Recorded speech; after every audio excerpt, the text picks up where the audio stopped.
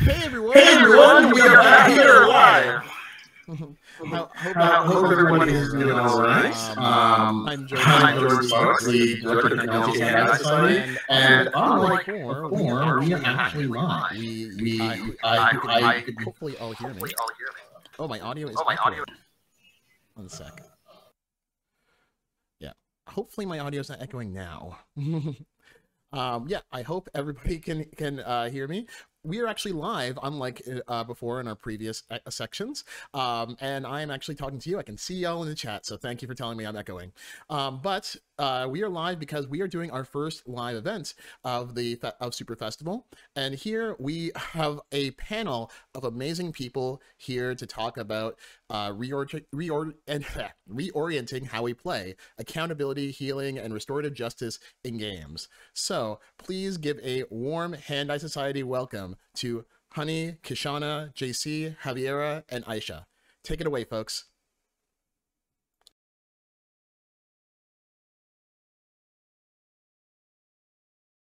One sec, I have to re-enable the audio.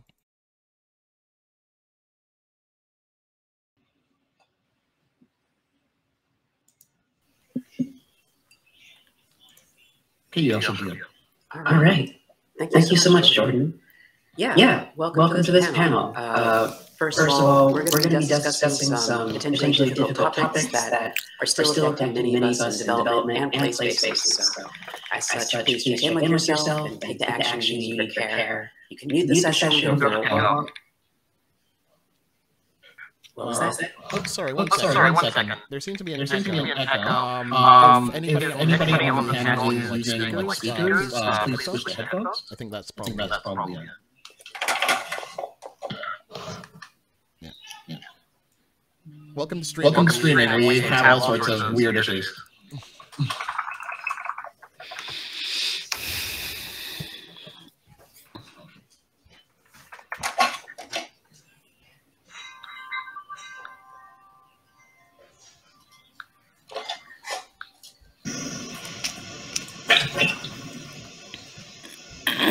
Let's try this.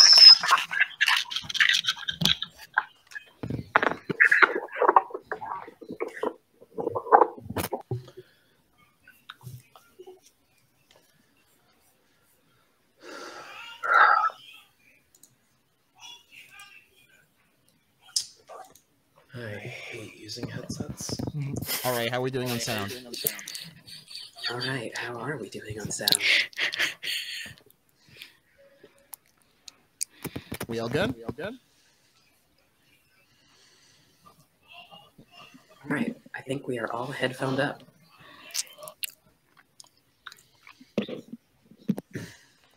All right, let's go. All right, great. So again, we're going to be discussing some potentially difficult topics that are still affecting a lot of us in play and development spaces. As such, please check in with yourself and take the actions you need for your own care. You can mute the session, go for a walk, talk with a friend, do whatever it is you need to do. Secondly, our panelists have graciously offered to be here and share their wisdom and perspective. So when the floor is opened at the latter half of this talk, any questions aimed at insulting, trolling, humiliating, or otherwise not valuing their time and person will be dismissed. Right up top, before anything begins, I want to acknowledge that the land we are on and the peoples whose stories are tied to that land are still present today. I'm coming to you from the Great Plains, which is a land that is the ancestral home of the Wichita, Kiowa, Tawakoni, and Waco peoples. This land of armadillo and bluebonnet now carries the legacies of violence against these people that killed many and displaced generations from their ancestral home. I mention this because living where they once did, our stories are still tied to by the land to theirs, and so is our liberation. If we have any desire for our descendants to see a thriving and peaceful future, we must continue to advocate for the return of indigenous sovereignty, reconnect with the land we are on, work to heal and repair the harm done to Native communities, listen to and learn from and support land back initiatives.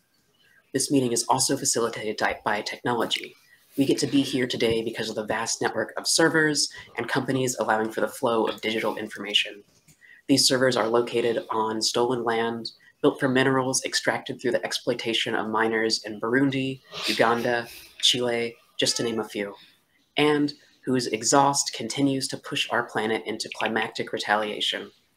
Our stories and liberation are also tied to theirs, to the bodies of Black and brown people exploited to extract metal from the earth, and to the people fleeing their homes as the sea levels rise. I mention this to reinforce that our survival and salvation is interconnected, that until all of us are free and safe, none of our descendants can truly be. And that's what a lot of this conversation is going to be about, how we can use principles of restorative justice, healing justice, and transformative justice, principles that are often part of Indigenous ways of living, to help build us towards a more sustainable future for game makers and players, but these skills can also be used in our own communities. The past few years have been incredibly harrowing, to say the least. They've exposed, illuminated, and in some cases exacerbated the difficulties and pains that people face wherever they live, work, and play. For us who make play, this is really no different. We've experienced neglect from large organizations, abuse from those with power, policing and gatekeeping in our homes, play, and workspaces, disregard for our safety, and the continued undervaluing of our lives by the systems we exist within. Over this next hour, we're going to examine some of these violences, discuss their origins and effects, and set some definitions. And then we're going to share tools on recognizing patterns, working to repair ourselves and our communities, and envisioning and creating a future that we can all exist within. My name is Honey Rosenbloom. I'm a queer cyborg mystic, play advocate, facilitator, mediator, herbalist in training, and executive director of currently on hiatus Friendship Garden Game Developers, which is a nonprofit organization trying to create a playful, gentle, inclusive, and sustainable future for the games industry. We root our work in the experience at the intersection of multiple marginalized identities, and we continue to organize events, interactive experiences, and other playful activations to deepen connection between self and other, to cultivate intimacy between us, land, and the infinite that is being. And now I'll pass it off to my other wonderful panelists. JC, do you want to go first? Hello. So I'll just introduce myself. I just want to check that my audio is working fine. I am Dr. JC Lau. I am currently a senior producer at Probably Monsters, working on an unannounced project. Before that, I was at Harebrained Schemes, where I worked on Battletech, the core technologies team, and an unannounced project. Before that, I was at Bungie, where I am the founder of the Bungie Diversity Committee, and I also worked on Destiny 2 and its first year of expansions. Now, before I got into games, I was actually an academic. I was a college professor at Virginia Tech, where I taught moral, political, and legal philosophy. My area of specialization was collective decision-making processes and political representation. And before that, my very first job actually was as a family lawyer. So these ideas of justice and healing as a community are very important to me. So, hello. I guess I should throw it over to someone else. So, Kishonna. Yeah, absolutely. JC, that's really what I'm on to chat. Here you come now. As soon as I start talking and you come, y'all be quiet now. I didn't know that, JC. I'm really glad to be here to share space with you all. Kishonna Gray, Associate Professor in Writing, Rhetoric, and Digital Studies at the University of Kentucky. I study like online communities, online interactions, the experiences of marginalized and minoritized people inside these spaces. I'm also really interested in seeing what the esports and streaming spaces look like, especially for those same folks. I'm glad to be here. I'll send it over to you, Javiera. Hello, I'm Javiera. My pronouns are she, her. I'm an associate producer at Threshold Games, where we are building a solarpunk 4X city builder that is aiming to decolonize conventions of the genre and tell a meaningful story with that. And I, you know, it's not fair to have to follow such luminaries. What? I was a director of operations for a restaurant group before coming to the game industry. And something that I'm intensely passionate about is demystifying the hiring and recruiting process for game studios as well as people looking for jobs in games. Yeah. To bring about just a more equitable workforce. Yeah. And how about you, Aisha? Yeah. Hi, folks. My name is Aisha Shillingford. My pronouns are she, her, hers. And I am an artist, designer, and cultural strategist. And the artistic director of Intelligent Mischief, which is a creative studio dedicated to unleashing Black imagination to shape the future. Yeah. Love it. Awesome. Yep. I'm so excited to be here with y'all today and to really begin this conversation. So, since this panel is focused on harm and transformation, let's start with definitions so that everyone understands the context that we're working from. How would you define harm? And feel free to use experiences and examples that you've seen or face. Right.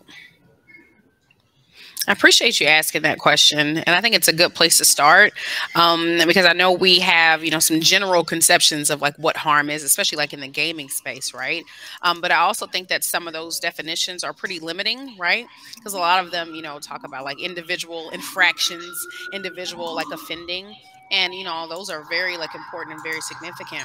I think that if we were to spend more time really like at the structural and institutional level and thinking about, the harms that are enabled by individual like users, if we look at like structural approaches, I think we can get like a lot farther, which this discussion will unveil, some of those, the limits of interventions, the limits of like approaches, because of how limiting, these spaces are.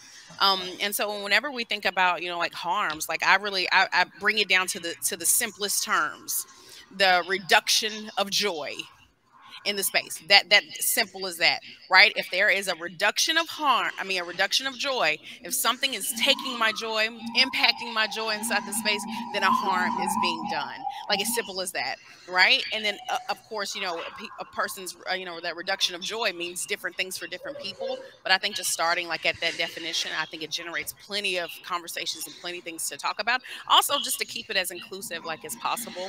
And then we can branch off and talk about like different reductions of joy and what that actually means. So that's what it means for me. Yeah. And I just want to jump on that because I think it's really interesting you define this as a reduction of joy, because the game space is about joy. Like as game makers, we are basically digital toy makers. We are purveyors of joy, and our work should also be joyful. So to define harm in this way is really interesting because it just goes so against how, like, what we are doing and the products we are creating and, like, the reason why we are here. And so for me, harm is all those things, but I think it is also something about, like, if we were to talk about the institutional and structural systems under which we create joy, harm is what happens when we have collectively failed to protect someone or something that causes this joy. Yeah. And I want to emphasize the collective nature of it, just because game making is very oftentimes it's a collaborative process. It requires multiple people working together. And when we are working collectively, then there are also points of collective failure. And that is something I hope that we can address today as well.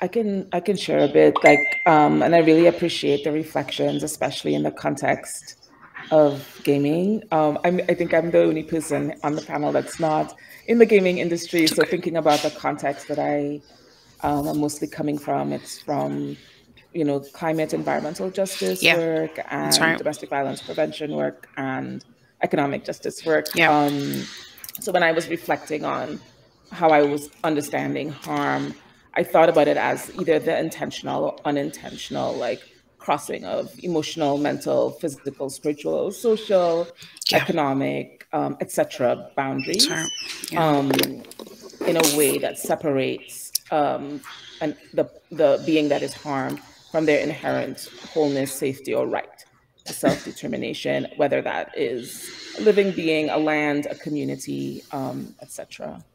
So just thinking, I think, like, really focusing on, especially in the context of this panel, that harm can be both an action that is done intentionally or unintentionally, but is also Right. an experience Yeah. of the person Yeah. who's sort of been sort of separated, or whose Yeah. boundaries have been crossed. Yeah.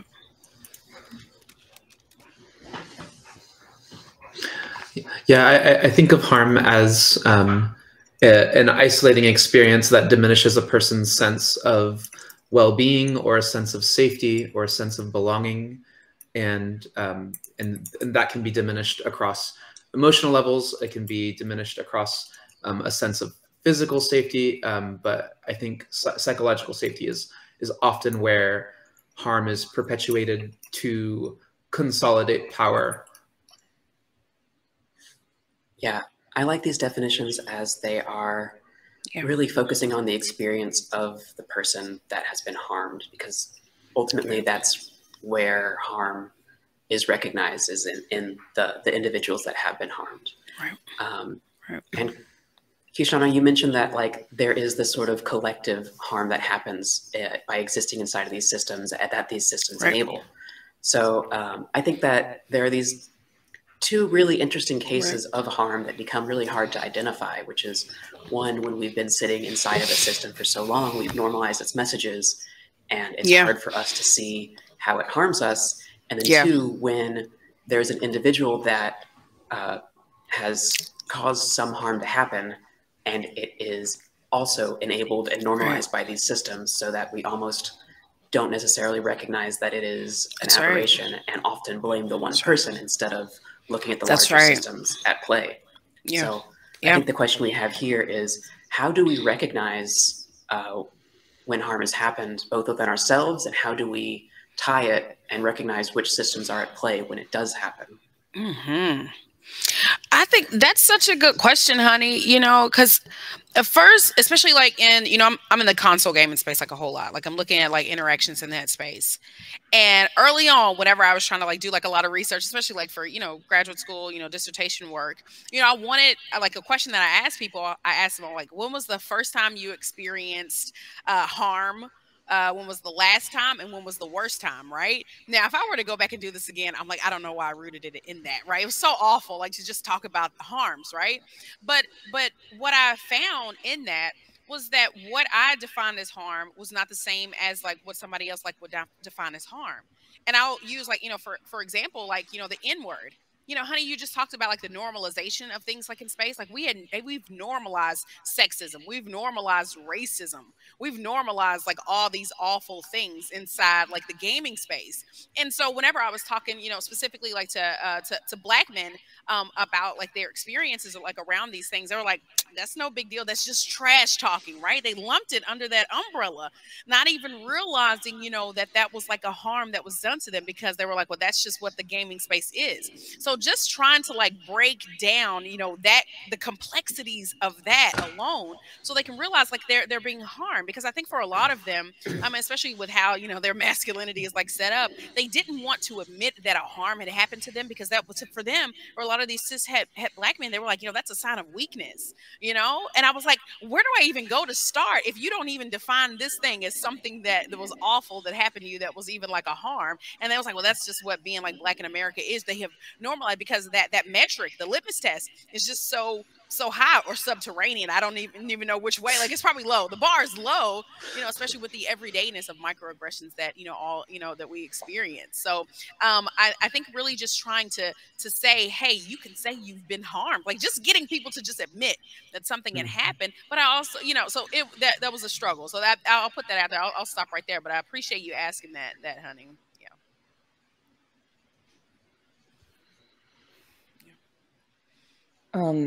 I'm struck how much that example, Kishonna, like reminds me of when I was doing work in the intimate partner violence prevention space, and how much you know, just some of the same patterns of the shame, you know, not wanting to admit harm or admit being susceptible to harm. Or not finding an environment that creates a space for talking about it. So a lot of like social pressure not to. And when I think about those similarities, like I think about things like, when that it's often that people who are abused, like sometimes don't, because it is so normalized, as we all mentioned, don't notice it as abuse. It's just what life is like. But in working with people who had experienced abuse, like often inviting people to ask, like, do I feel like I have agency? Like, do I have I feel like I can make choices? Do I feel safe? Do I feel like self-determined? And do I feel like that there's enough spaciousness in my life to fulfill my fullest potential? And that often when those kinds of questions are considered, like that's when people realize, oh, this is a scenario in which there's some kind of pattern of abuse, or pattern of harm. And that those things, agency, safety, self-determination, and the ability to achieve my full potential, are inherent rights. If those things are missing, I'm being harmed in this situation. Yeah. So. Yeah, I'm curious just to follow from what you just said, Aisha. When harm is perpetrated or abuse is perpetrated, I'm curious if the person that is the subject of that is trying to not claim that it is abuse or harm, just because that is the piece of control that they have over. Like, it's like I can control that narrative about like what is being done to me, and if I'm not naming it as harm, then it's not harm, right? So I think one of the big things here, like the challenge, is really naming the thing, like giving it a name. It like makes it real in a way. And I know also in the games industry there are these very big legal and structural obstacles to being able to do this. Like, I'm just thinking about like the fact that anti-disparagement agreements exist when people are let go from studios, or there are gag orders that are put on people for or people are told not to talk to the press. Like, there are these processes and systems that have been put in place to prevent people from being able to name things as harm. And it's only in very recent years that we're starting to see a trend where people can still, like, people are starting to overcome this, but it is challenging because we are dealing with these very big structural processes that have been in place for decades, and we have to like push against that in order to even recognize that this thing that has happened is harm. So yeah, that's all I wanted to add.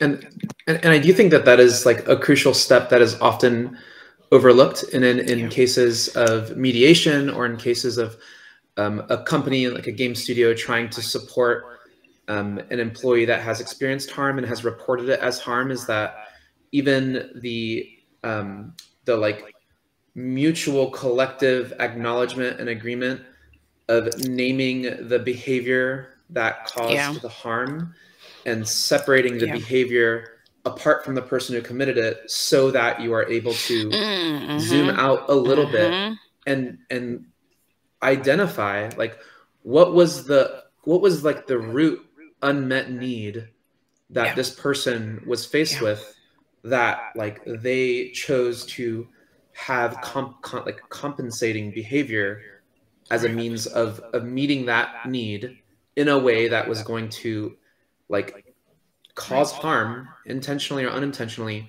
as like a side effect. And often people who are who have caused harm, or who are actively causing harm, they don't see it as such. That's right. They see it as either, oh, this is a last resort, or, oh, it's not that big of a deal. And they can't even agree on that like reality. So establishing a shared reality and believing someone's experience and giving someone the space and time to reflect internally for themselves what that experience was, enough so that they can like adequately describe what that experience was, and then have that like shared reality establishing. It's a crucial step. Absolutely. And I think on that note of just trying to establish that shared reality, we're going to move into the sort of transformation section of our talk, which is defining what transformative justice means, what it means for us, and like how we can use the tools that are present in movement spaces and violence prevention spaces and abolition spaces for our companies to create a shared reality, to hold one another accountable, and to create community accountability processes and other processes that can work towards repair. So let's start with a definition. What is transformative justice, restorative justice, healing justice, whatever? There are differences in between those, but whatever ones you prefer to use. And why is it an important framework for you? Gosh.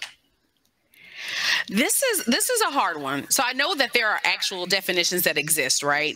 But I also want to root, how I define it in like the realities of how hard it has been to implement these things in spaces, right? Yeah. So I'm gonna just go with what I see from the struggles of like, all these decades of shared experience that we have like across us, right? I think it's the intentionality of trying to not only just like fix a problem, but also identify the root cause of the problem. Like I really had to like break it down like as simple as that for a lot of these, like in academic spaces and like these tech spaces, because I'm just even thinking about, a lot of these frameworks, which a lot of these folks are going to be talking about here, for the audience. In most of these tech spaces, we're not even ready to begin at step one of what we see like in like the community, activism kinds of spaces. But just identifying that there is a problem is really a huge step for like a lot of these companies. And I know that's sad, but I'm just going to go with what reality is, just identifying a problem and maybe identifying like some, like some intentions behind trying to fix that problem.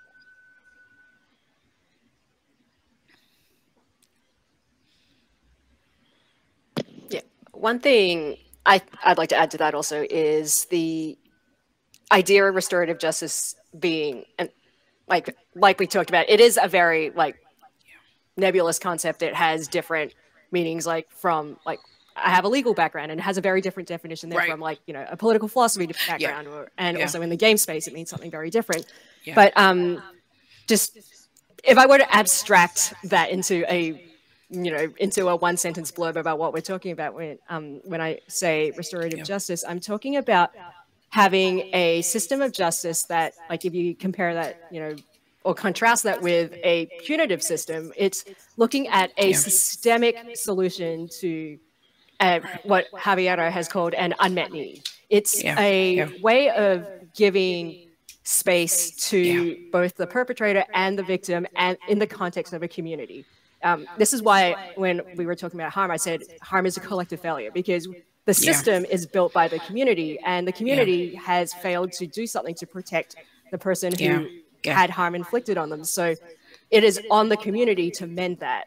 It is not like, it is not just on the perpetrator. Like, the perpetrator is a part of the system, and we need to understand all those moving parts together. And so when we talk about like restoring justice, what we mean here is really having a process by which all the parties, including the community as a whole, have space to understand what has happened and can move forward together from that.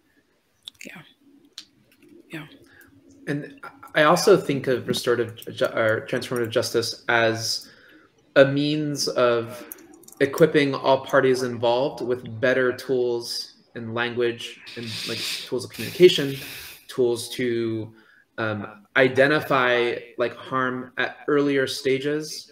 I look at transformative justice as a more equitable redistribution of power, so that those extreme power divides do not continue to engender the same patterns of behavior by providing protections to the people causing harm, and by making it even more dangerous and more vulnerable for a person who is experiencing harm to even identify it publicly as, hey, this is harm, hey, this is an injustice, and I need support.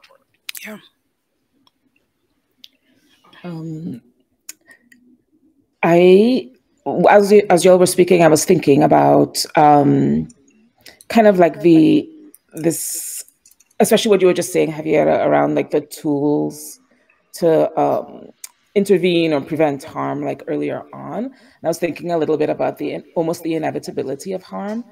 especially unintentional because of not knowing everyone's boundaries ahead of time. Like there's a high chance, right, of creating a separation or unintentionally crossing boundaries, so what have you. So I was thinking about restorative or transformative justice almost as like a set of rituals or practices where we're sort of always engaging in sort of reaffirming of those boundaries and supporting a return to wholeness in a kind of regular, often, something we do often all the time. Like I think about like, I have a pair of nibblings, like they're 4 years old. And sometimes we, like you unintentionally hurt their feelings or like, and it's going to happen all the time. Like as you just learn who these people are becoming. And so that kind of like practice of supporting that return to wholeness, within communities and so on was what was coming up for me as well. I especially love the concept of returning to wholeness and this term of restitution. And it's easy to stumble over like what that looks like if someone has, has experienced harm. And there are often cases where loss is experienced, and on the surface, it could be perceived that there is no path backward, that like sometimes scars are left and it is a very disembodying experience, and it can often feel like there's no home to return to. But when I think about being made whole, I think about wholeness as our own innate dignity and our own innate our potential, and to be restored to a status that we are able to be present with ourselves and able to be present in an environment that is conducive to safety, so that we can come back to play, and we can come back to an environment that it is safe to strategize and safe to reflect. So one thing also that's interesting about when we talk about restorative justice is it is this idea of coming back to a place of safety, but it is also very future looking. We're also looking at how do we make things better for like, how do we reduce trauma for future generations? How do we constantly improve? And now I'm just going to very quickly put on my producer hat, because this is what producers do all the time. We talk about retrospectives, like when a milestone in our game project has passed, or at the end of a sprint or whatever, we talk about what went well, what could have gone better, and like any action items we can take from that. And this is very structurally similar to a restorative justice process, where we look at what has happened and we say, okay, what are the things that we want to make better? Like, what are the things we can do to make better? What are the tools that we have that we can use to, do these things to make people's lives better, to reduce the amount of harm that has been done, to pave the way to make a brighter and more sustainable and safer future for, like, your studio, your community, your industry, whatever it is. But we need to have both of those steps. We need to look into the past to see what has happened, to know where to go in the future. And these things are all connected. I think that leads in really great to the next question we have, which is, when we think about transformation, envisioning and imagining futures is sometimes an incredibly powerful first step in creating action and guiding us towards a vision. I'm going to pass this off to Aisha, because I know this is a thing that you have incredible experience with, but like, what has your experience been with imagining futures? What skills do you use, and what sort of techniques do you have in creating these sort of collective visions of something that's more preferable and possible? I also just wanted to briefly add a final thought on the topic of transformative justice, that for me, it is it is predicated on the notion that none of us are disposable. And I think that is something that the economic models that nations and communities have depended on for so long, around like imperialist, like white supremacist capitalism. They teach us that, like, oh, if if our game studio, if one of our engineers is causing a problem, let's just fire her. We can hire a new engineer. And they don't realize that like it's not just the destruction of that one person's life, but it is all the lives that that person touches. And it is all of the myriad like tangential relationship that that person holds. That's right. And so my favorite thing about transformative justice is that it cannot exist in a world where we can throw someone away. That's right. That there is a tomorrow. That's and right. that person, absolutely, their body is still here. Yeah. And how can we honor the dignity and the infinitude of this person and all that they could be capable of? Yeah. How could we honor that if we just stop at a penal reaction? Right. Of like, oh, you made this person suffer, and so now you too must suffer. It's dehumanizing. Beautiful. But I'm sorry to. No, it's all good. No, that's like just making me reflect. Real quickly before I talk about visioning the futures, is just making me reflect on the assumption of the capacity of an individual to want to repair the harm, and maybe that our systems sort of don't leave space for that. You know, it made me think of people who, when they have committed harm and sort of like face that sometimes they want to separate from community for a little while so that they can sort of navigate whatever in them, you know, brought that into being. So it's just an image of that like kind of popped up for me. So thank you for that. Absolutely. Also real quickly in terms of imagining futures, like to be like super honest, like the approach that we use at Intelligent Mischief for imagining futures is probably an approach that we were introduced to through fantasy and gaming. We use world building. The reason we use it is because we were creating a project in 2015 called the Black Body Survival Guide, and we wanted to make it something similar to the Zombie Apocalypse Survival Guide. So we wanted to make it a bit satirical, and because we wanted to sort of highlight the absurdity of racism in a so-called post-racial society. So we wanted to sort of suggest that there are no tools for someone who experiences the harm of racism to avoid being harmed by racism. You know, and sort of push back on this idea that there are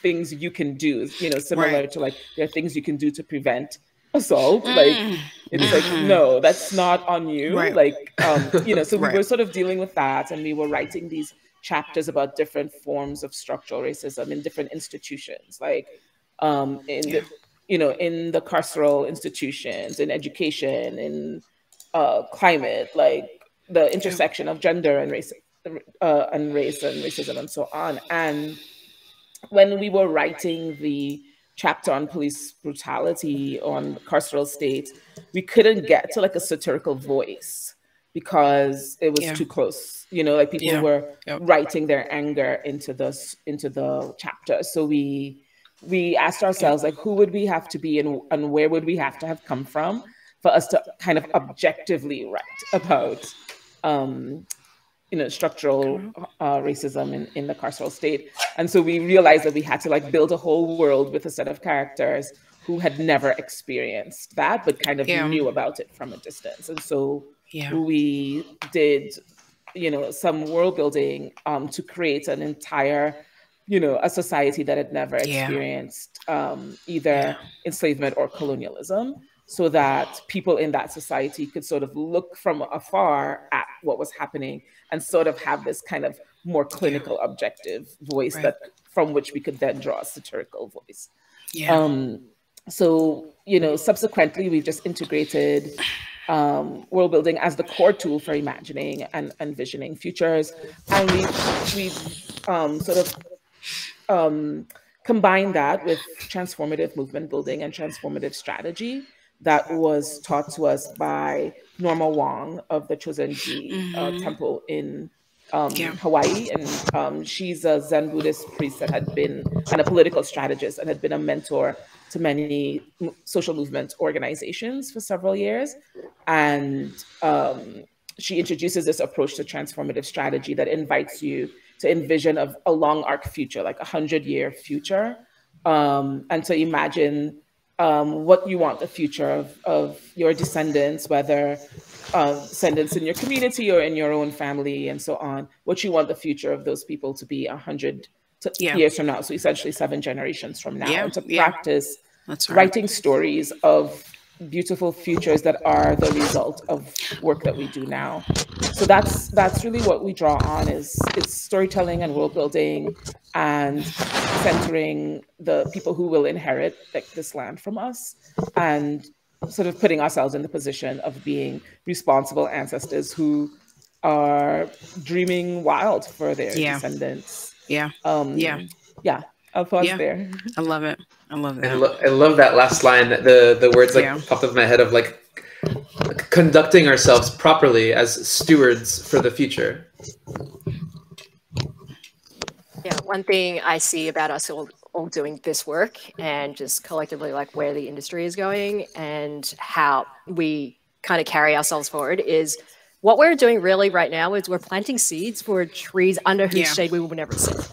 Like, this is work for future generations. And I really love that we're talking about like not just the next generation of people that come into this industry, but like 7 generations out. Like what would that even look like? And it's wonderful just to think about like the multitudes of like possibility we have for what that space could look like, and how bright that future could be if we take certain steps today. I'm so excited for us to reduce our vocabulary of the kinds of harm that we see. I think that it is possible. I think that it is possible to equip ourselves with language to adequately describe the experiences we're going through, and look at a piece of harm and go, we don't need to do that anymore. We don't need to have pay disparities between genders. We don't need to hire all white men.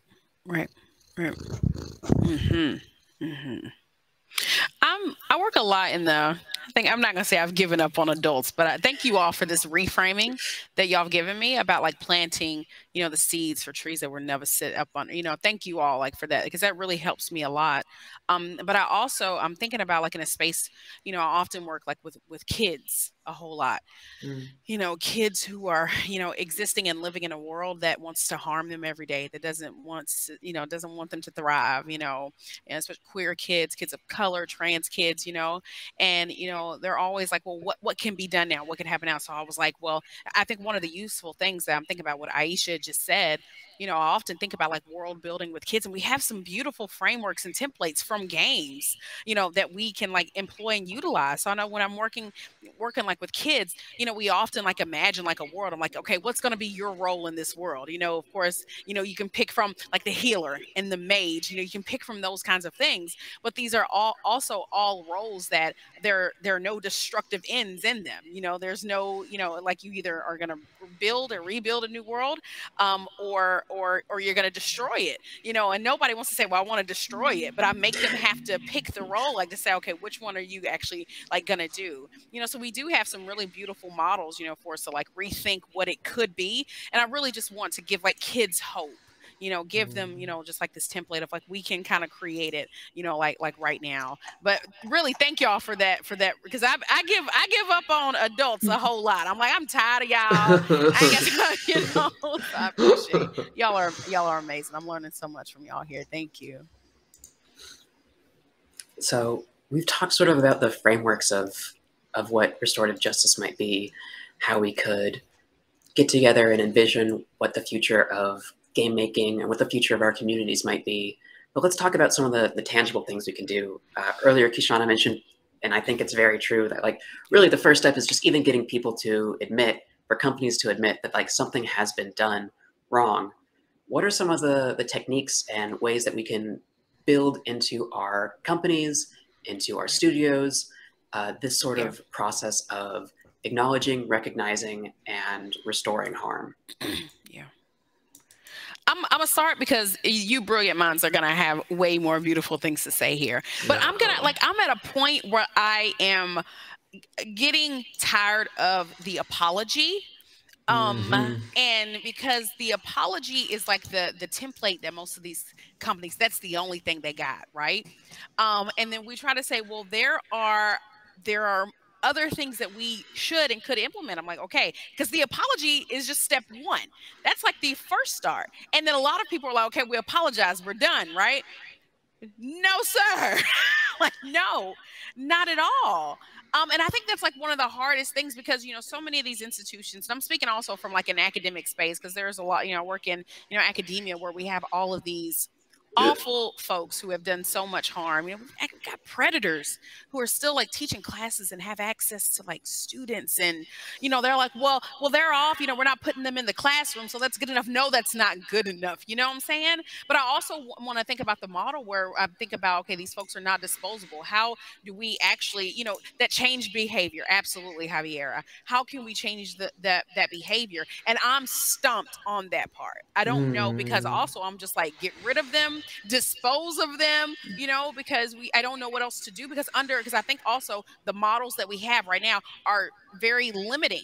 They're prohibitive. And so it's hard because they're not, and we have these beautiful, you know, abolition models. We have models where they can implement, but they're not there yet. So, you know, I think a lot of us are operating under like the systems that we're in. And right now it's just to just dispose of people, but that's not fixing the problem at all. And so I think I'm stuck there. I'm stuck there. I'll be honest.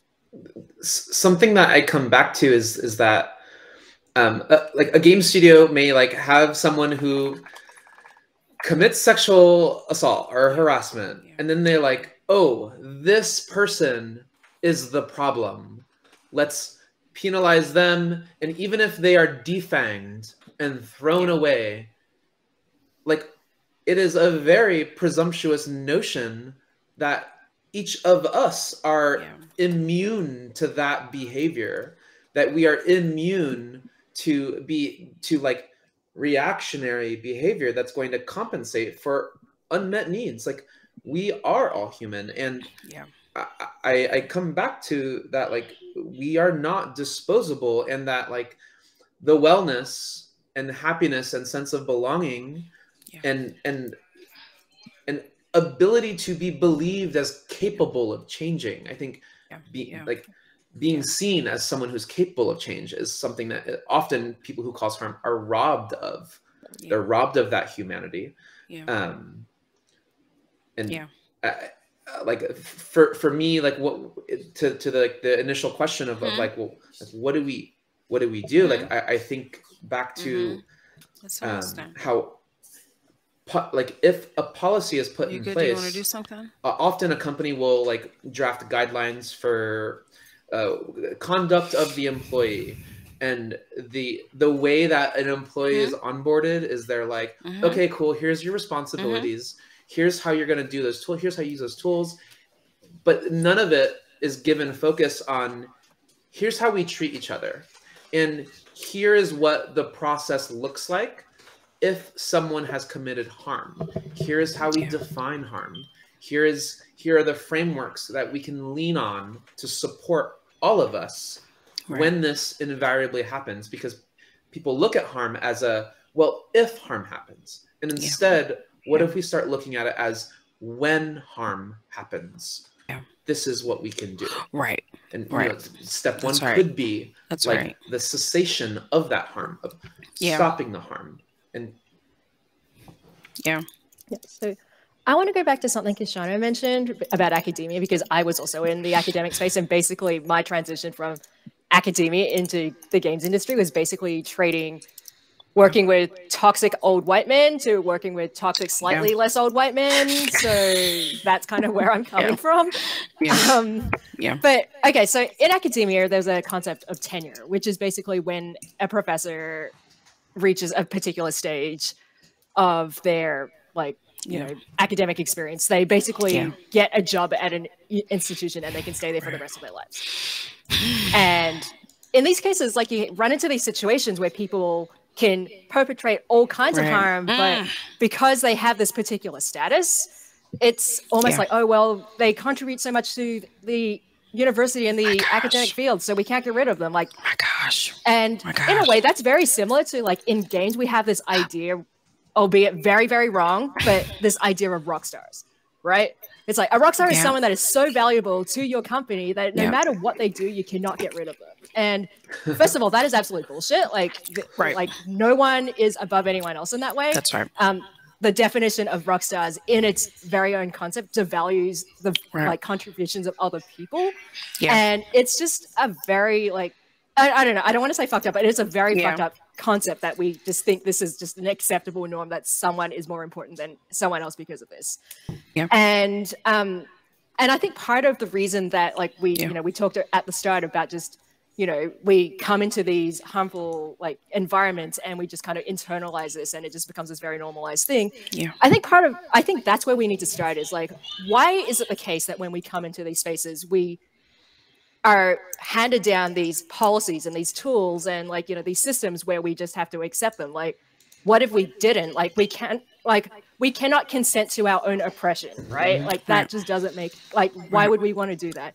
And when I'm talking about these systems, what I'm talking about are things like, you know, I talked about anti-disparagement agreements before. Like, you know, we can't name the harm if we can't talk, like, you know, if we literally cannot name the harm. Things like mandatory mediation. Like, why do we have this like power dynamic system where the person that is having harm perpetrated on them has to consent to going through this traumatic process? And the lack of consent for people in these situations for being able to, like, you know, I guess it's like when you enter the games industry, a lot of times you are trying to just get a job. And you will consent to whatever, to whatever, because you want to get a job. And what I want to do is challenge the nature of that consent, because it's not real consent. It is, there is a massive power dynamic that is happening there that like you cannot overcome just by getting someone to sign a piece of paper. And I don't mean just NDAs, I mean all the like, you know, the entire studio policy. And this is pervasive across our industry. And I think that's where we need to start, is looking at that and looking at how we get genuine consent from people for the practices and the policies, because that gives them buy-in to the norms of that studio, the norms of that community. And that is where you really need to start. And when people, like, when you have buy-in from people in, you know, in your team, in your company, in your studio, like when you have a person's consent, you have their spirit, you have their motivation, you have their heart, you have their ear, you have their genius, you have their feedback, their ability to call things out that maybe don't need to stay there. I think people rush things. They rush to build companies and studios, and they go, oh, we're going to start a studio and we're going to hire 30 people this year. And that's so many people. And that's even small for many companies.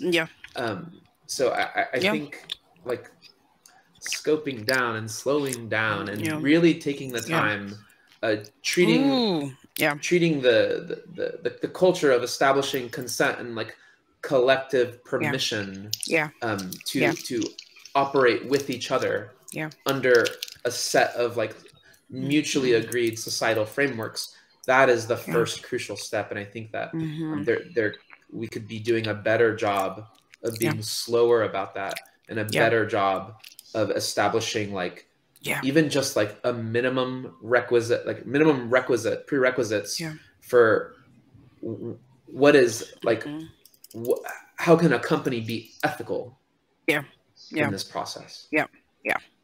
Yeah, we're almost out of time. Aisha, did you want to add anything to this? Oh, I was going to go exactly where Javiera went around, you know, thinking about like, you know, obviously like capitalism makes it such that any kind of company will find it inconvenient to slow down and deal with harms, except in the area of liability. And they'll try to like push it to liability as, you know, make it an HR issue as much as possible. You know, but I get to, I think, fantasize about structures that support more collaboration, more collective decision making, and that shift some of the power dynamics that are often or often just create space for harm, like hierarchical power dynamics and so on. That just humans have a tough time not harming folks when they have a lot of power. And so if we can like sort of spread that power around a bit, and I think about holacracies and other cooperatives, employee-owned structures and so on that might help at least shift the power dynamics and reduce some of the harms that are due to power. Yeah, absolutely. And it would take a lot of slowing down, so that's why it's hard. Like existing companies would be like, wait, we gotta like make more collaborative decisions. That's not very efficient. So slowing down would have to be a shared agreement across, not just in one company. It would have to be it'd have to be a culture shift in our society. I think. Sorry, I was just gonna say real quick on the business side of this, like in terms of like we live in a capitalist society and people need to frame this in business terms. Like this is an investment, right? We are investing in the future of this industry. That's right. If anything, that is the argument for doing this: is we are investing in a brighter future for our not just ourselves but future generations of devs. And if that means we have to slow down now, like we're trying to play the long game here. So it's like we need to do that now. I'm sorry that we're out of time. I've really enjoyed this conversation. I'm also sorry to chat that we weren't able to get to your questions. If you have any, go ahead and just post them and I'll see if we can get to them later. Again, this has just been really scratching the surface of potentially beginning to change how we create play and running the industry. And just thank you all for being here and sharing your wisdom and sharing your time and space. It's been really incredible. We actually have a link with resources if you want to do further reading that we'll go ahead and post. And feel free to follow us on the socials and drop any questions you have in the chat. Again, thank you so much for your presence.